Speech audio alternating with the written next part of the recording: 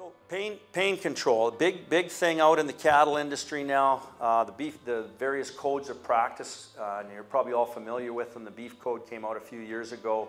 The big nuggets that they talked about in there were, the pain associated with castration, dehorning, and branding. If pain control is to be adopted by industry, drugs and administration strategies must be, and she's listed all these things here, readily available, effective, obviously, easy to administer, preferably long-acting with yet short withdrawal. So, if it's close to slaughter, we still stay within that.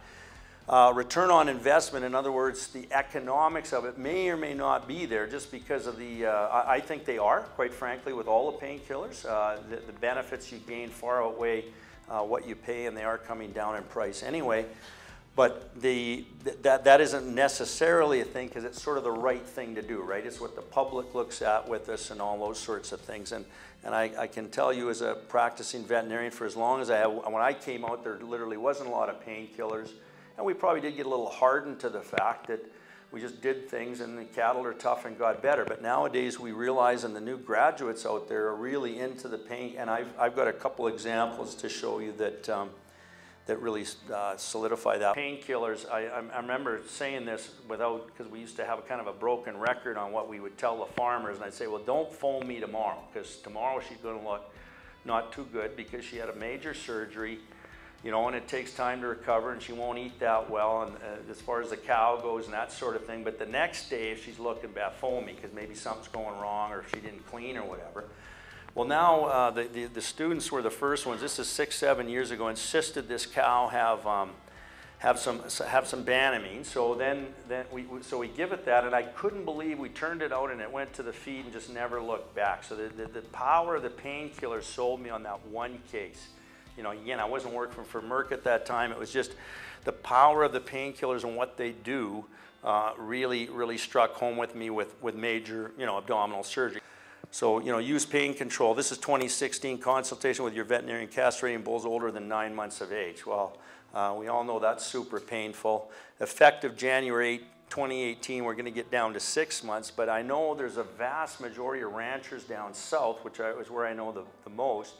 Most of them are using pain control at branding. So these cows are 200 to 300 pounds. So that's my point, is I think we're way ahead of that as far as help, and I think it helps these calves tremendously.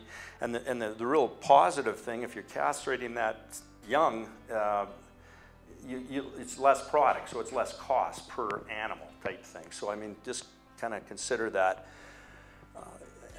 And I just wanted to mention a couple things about how can we measure pain. And we can all sit here and look at this calf and kind of go, well, is castration painful? Well, that's kind of like a slam dunk. Yeah, of course it is. Products have different things on the label, but really they're all painkillers, right? So then it's up to you and your veterinarian as far as if you extrapolate which painkiller to use in which situation for you. Extra label usages, and that's again all the cattle is what I showed you. That's what's on the label for all these things. So sheep, goats, alpacas, bison, elk, all these things are not on there. That's where you have to go to the veterinary clinic too would tell you dosages and what they perceive to be the proper thing to do.